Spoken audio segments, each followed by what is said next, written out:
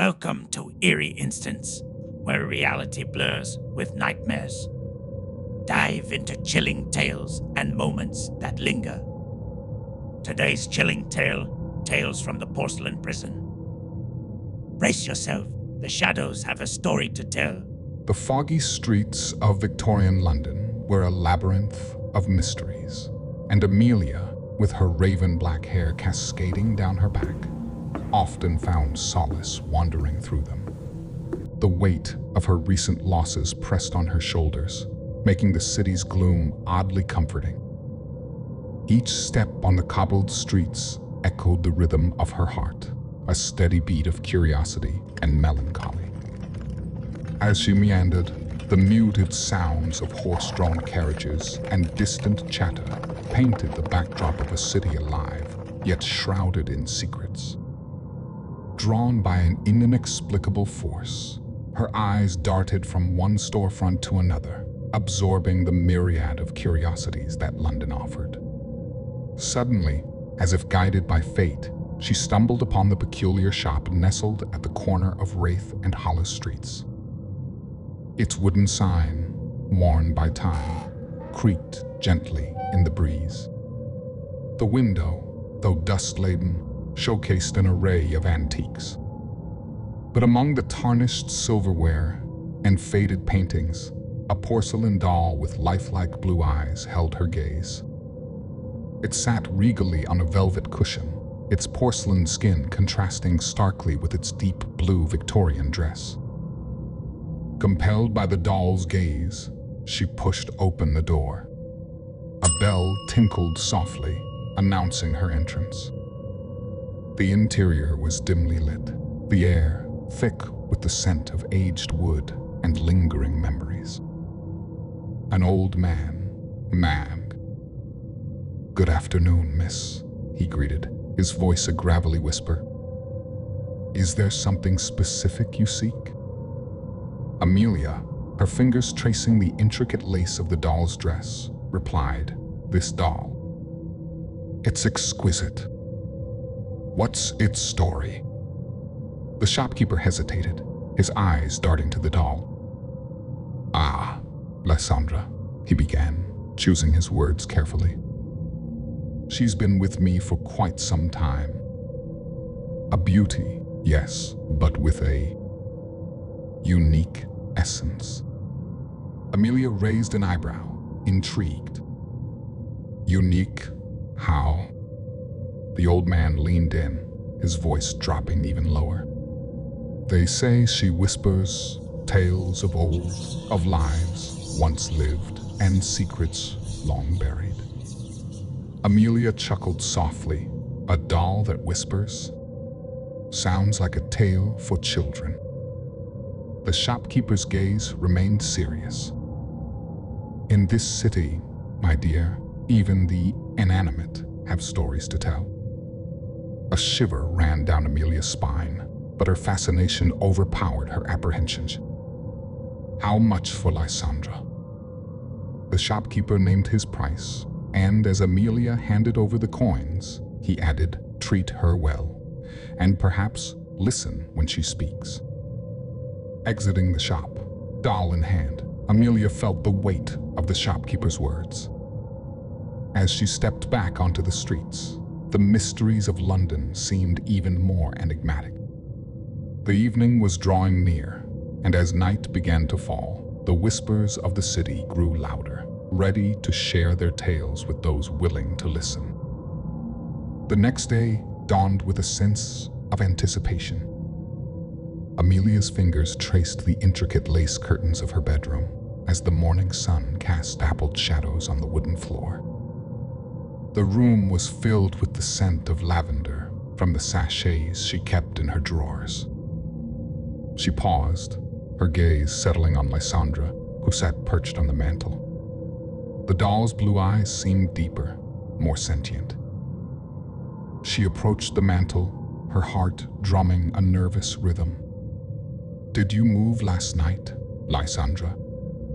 she whispered, half expecting a response. Instead, the room remained silent, save for the distant chimes of the town's clock tower. With a newfound determination, Amelia donned her bonnet and cloak, preparing for her visit to the local library. The streets of Victorian London were alive with the sounds of horse-drawn carriages and the distant chatter of vendors. Children played hopscotch on the cobbled pathways, their laughter echoing in the crisp air. Upon entering the library, the musty scent of old books enveloped her. The librarian, Miss Hissesham, a stout woman with spectacles perched on her nose, greeted her with a nod. "Back again, Miss Amelia? Researching your antiques?" Amelia hesitated, then nodded. "Yes, I've recently acquired a unique doll. I was hoping to find some information on its origins." Mrs. Havisham raised an eyebrow, her interest piqued. "Oh, do tell." Amelia hesitated, then leaned in, lowering her voice. She whispers, "Miss Havisham, at night, tales of her past." The librarian's eyes widened. "That's most unusual. Let me see what I can find." She shuffled through a stack of books, pulling out an old leather-bound tome titled Legends of the Inanimate. Amelia settled into a reading nook, the book heavy in her lap. Hours seemed to pass as she delved into tales of haunted objects and spirits bound to the material world. A particular passage caught her eye. The spirit of the doll seeks release, often communicating with its owner through whispers and dreams. As dusk approached, Amelia, lost in thought, made her way home. The weight of Lysandra's history pressed on her, and she felt an inexplicable urge to communicate with the doll. Upon entering her room, she was met with an unexpected sight. Lysandra's head was tilted, her porcelain face turned towards the window. Amelia's breath caught. "Lysandra," she ventured, her voice trembling. The room grew colder, and a soft whisper caressed Amelia's ear. "You seek to know my past, dear Amelia." Amelia nodded, her heart racing. "Yes, I want to understand. To help, if I can." Lysandra's voice, though soft, carried a weight of sorrow. "Many have tried, dear one. But my tale is one of tragedy and betrayal. Are you sure you wish to hear it?" Amelia took a deep breath, her resolve firming. "Yes, Lysandra. Tell me everything." And so, as the night deepened and shadows danced on the walls, Lysandra began to weave her tale, a story that would bind Amelia to the doll's fate in ways she could never have imagined. Amelia's footsteps echoed on the cobblestones as she approached the corner of Wraith and Hollow streets. The fog, thick and suffocating, seemed to swallow the buildings around her. The peculiar shop, which once stood as a beacon of intrigue, now appeared forlorn, its windows darkened and door firmly shut. She reached out, her fingers brushing the cold, worn wood of the door. It didn't budge. She pressed her face against the glass, trying to peer inside, but the shadows concealed the shop's secrets. "Looking for old Mr. Thorne?" A voice, raspy with age, broke the silence. Amelia turned to find an elderly woman, her face a map of wrinkles, eyes sharp and assessing. "Yes, I was hoping to speak with him about a purchase I made," Amelia replied, clutching the satchel that held her notes on Lysandra's tales. The old woman chuckled, a sound that sent shivers down Amelia's spine. "Mr. Thorne has been seen for days. Some say he's met the same fate as those before him." Amelia's heart raced. "What do you mean?" The woman leaned in, her voice dropping to a whisper. Every few decades, someone buys that doll, and soon after, Mr. Thorne disappears, only to return years later, unchanged. Amelia's thoughts swirled. The implications were staggering. How is that possible? The woman shrugged. Some say it's the price he pays for dealing in cursed objects. Others believe he's bound to the doll, forever entwined with its dark history. Amelia felt a chill. I need to know more. The doll, Lysandra, she speaks to me. The woman's eyes widened. Then you're deeper than you think.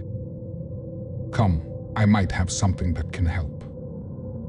Amelia followed the woman to a nearby cottage, its walls covered in ivy, windows adorned with lace curtains. Inside, the air was thick with the scent of herbs and old books. The woman gestured to a worn-out armchair. Sit, she instructed. I am Agatha. My family has lived in this town for generations, and we've kept records of its history, including the tales of that cursed doll. Amelia, her curiosity piqued, listened intently as Agatha recounted stories passed down through her lineage. Tales of owners who had been seduced by Lysandra's whispers, each meeting a tragic end. But why?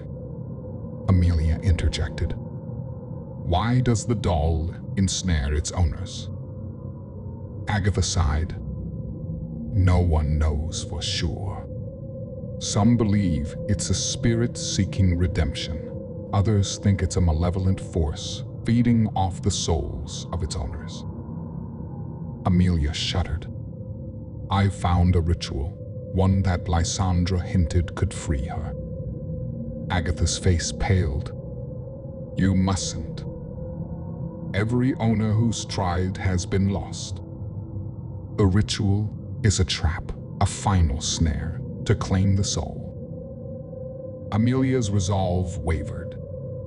The weight of her decision, the implications of her actions, pressed down on her.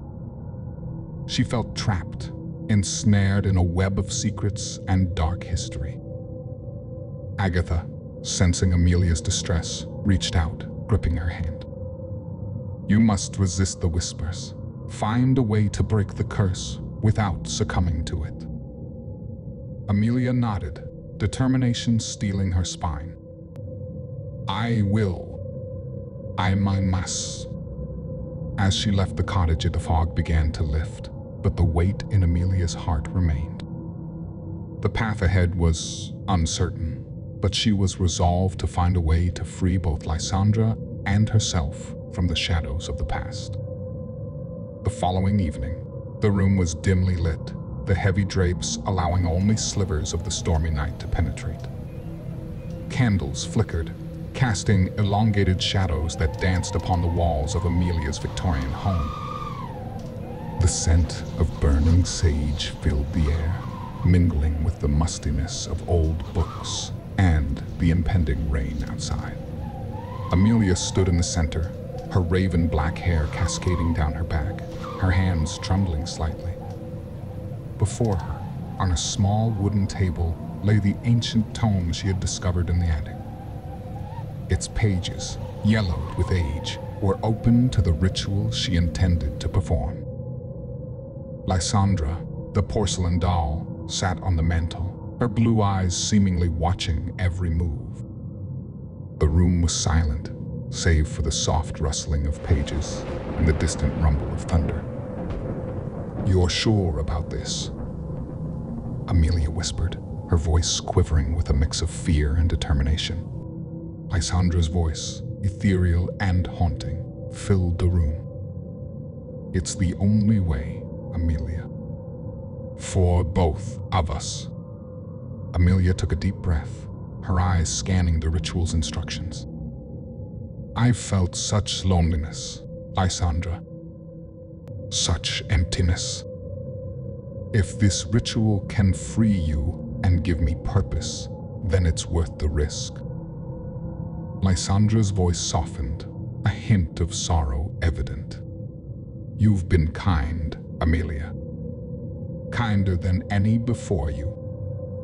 But remember, this exchange, it's permanent. Amelia nodded, her resolve firming. I understand. She began chanting the incantations, her voice growing in confidence with each word. The room's temperature dropped, and a chilling wind swirled around, extinguishing some of the candles. The remaining flames flickered wildly, casting an eerie glow. As Amelia continued, the boundaries between the present and the past seemed to blur. Visions of Lysandra's previous owners flashed before her eyes, each story more tragic than the last. She saw their desires, their obsessions, and their ultimate transformations into porcelain. Lysandra began to speak, her voice intertwining with Amelia's chant. I was once like you, Amelia. Curious, compassionate, seeking purpose. But the weight of this curse, the endless cycle of owners and exchanges, it's been unbearable. Tears streamed down Amelia's face, her heart aching for the trapped spirit before her. Then let's end it, Lysandra. Let's freeze you. The climax of the ritual approached. Amelia felt a coldness creeping up her limbs, her vision blurring. She could see her reflection in a nearby mirror, her skin turning porcelain white, her eyes becoming glassy. Lysandra's voice echoed, filled with gratitude and sorrow. Thank you, Amelia. Remember, you chose this. You chose freedom for me. As the final words left Amelia's lips, the transformation completed. The room grew silent, the storm outside subsiding. The candles extinguished, plunging the room into darkness. Morning light eventually filtered through the drapes, revealing two figures. On the mantel, a new porcelain doll with raven black hair sat, forever frozen in a moment of melancholic beauty. Beside the table, a young woman with flowing hair and lifelike blue eyes stood, taking in her surroundings. Lysandra, now free from her porcelain prison, whispered a final goodbye to the brave soul who had sacrificed everything for her. She stepped out of the house, leaving behind the echoes of her past and the tragic tale of Amelia. Did the shadows grip your soul? If you dared to enjoy, hit that like button. Subscribe and stay tuned for more eerie instants. Until then, let the darkness guide you.